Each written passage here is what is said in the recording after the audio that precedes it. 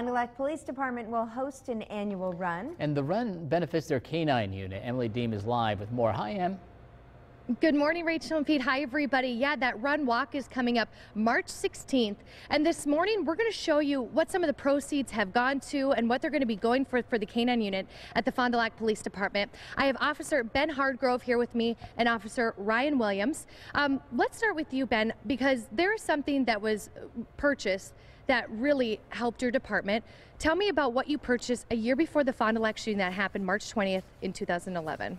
We actually purchased these vests that I'm wearing, and Ryan's wearing one as well, and helmets to go along with it. They're ballistic tactical vests, excuse me. And why did you want to purchase these? What was on your mind for getting these?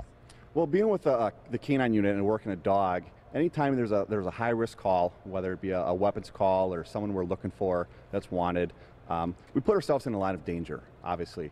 And we felt the need that we have normal ballistic vests for patrol, but we wanted to increase our odds of coming across higher caliber weapons, which is what these vests are designed for. Yeah, tell me how they are and what's in the front and what's in the back that protects you. In the front and the back there is a plate that's probably, well, you can kind of see it here.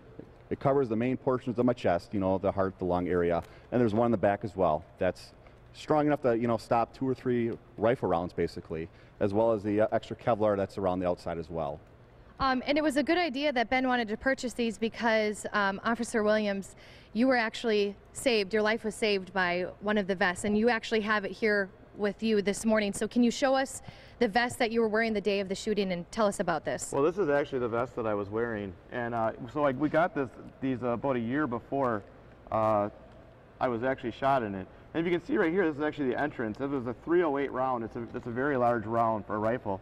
It went in here. You can barely see where it went in. But once it went through, started going through bulletproof material and stuff, it actually went out here. So even though this is more protection, it ended up going through this vest as well as my vest that was underneath this vest. So, but it slowed down the bullets enough so it didn't cause damage. Here's the second shot. The first shot kind of spun me around. The second shot went right here in my shoulder, and then it went out right here in the back. And it didn't go through as much bulletproof material, so it made a smaller hole, but it did cause more damage in my back when I was shot with it. And you also purchased the helmet that you're wearing too. The helmets too, yep, they go with it. We can take shrapnel or rounds in the head just as well as we can take them in the stomach or vest.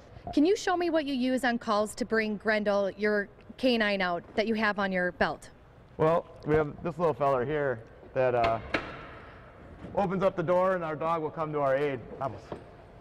Whenever we need him. So it's kind of like we have backup with us wherever we go. It's a nice little security function that we carry with us. You know, if we're out on the road on a call and someone attacks us or something like that, we can just hit that button and the dog is trained to come to our aid. Well, thank you so much for being with us this morning.